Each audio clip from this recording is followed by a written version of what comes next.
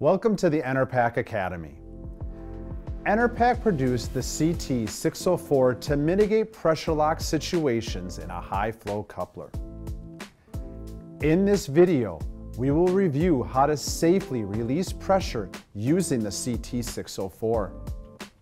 The Enerpac CT604 tool is used specifically for depressurizing high flow couplers CR400 and CH604. Do not attempt to bleed the coupler if threads are damaged.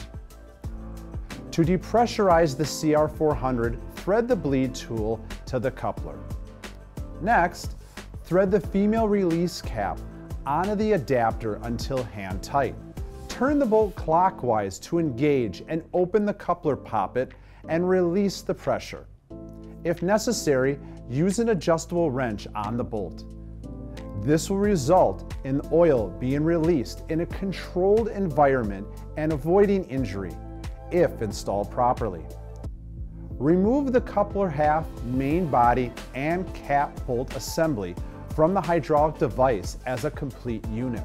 Remember, keep the bleed tool parts installed on the coupler while it is being loosened and removed. Disassemble the bleed tool components from the coupler half. Clean the bleed tool components and store in the provided container. Similar to the CR400, to depressurize the CH604, screw the adapter to the coupler. Thread the male release cap on the adapter until hand tight.